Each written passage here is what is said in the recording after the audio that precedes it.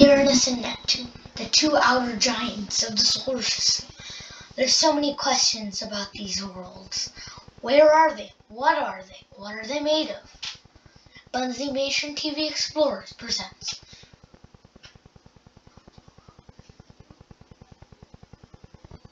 This is our inner solar system with Earth over there.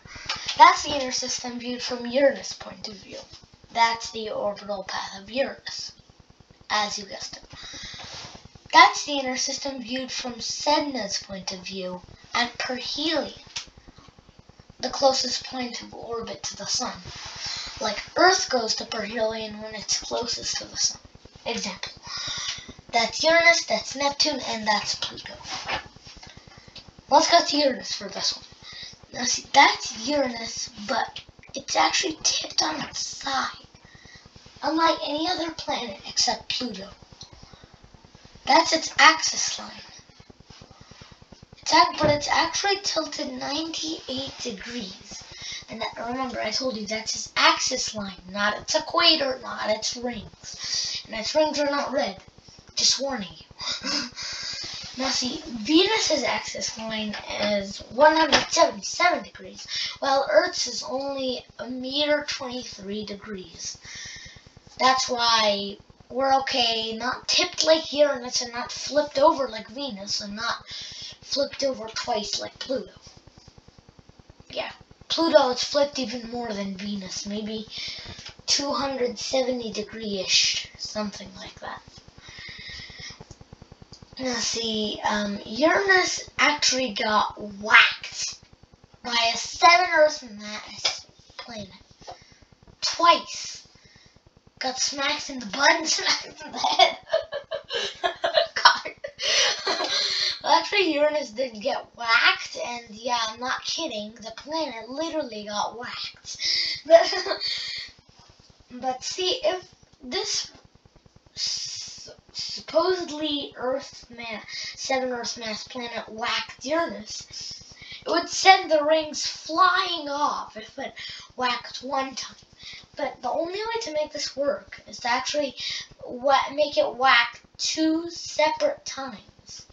Whack, then whack. Like that and that, because otherwise the rings would just like smack into the planet or smack into the Earth-sized planet that hit it. Actually, if the Earth-sized planet hit it, then it wouldn't actually have that anymore. So I guess the rings would just fall off to the planet anyway. Astronomy is fun. Now see, there's 4 planets that kind of ran the thing, but 2 of them, Jupiter and Saturn, they just like ran the whole entire solar system with their fierce gravity. Now see, Jupiter was the first one to get in. I'll talk about this more in my episode about Jupiter. Now see, all of these 4 planets actually were moving around, but Jupiter and Saturn were the main 2.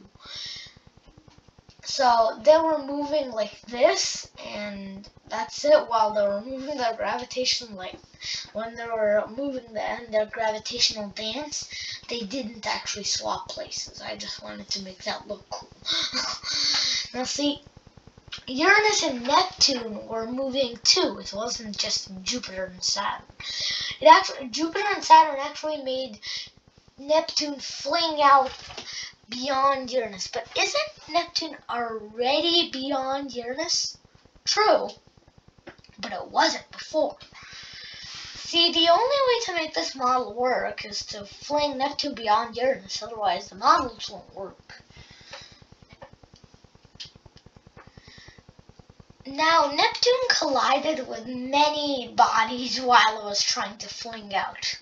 Well, it didn't fling out because Neptune's still in the solar system. But it did collide with many objects. But it didn't collide with Pluto, luckily. Oh, but did Neptune collide with many other Kuiper Belt objects? I'll talk all about this Jupiter, Saturn, Uranus, and Neptune moving around thing and Neptune smacking into the Kuiper belt and destroying many objects and stuff. I'll talk about that all in my episode about the wave bombardment. I promise. Thank you for watching Bunzymation TV Explorers, episode 5. Make sure to check out the next episode. Make sure to check us out, like, subscribe, and ring the bell. See you guys later.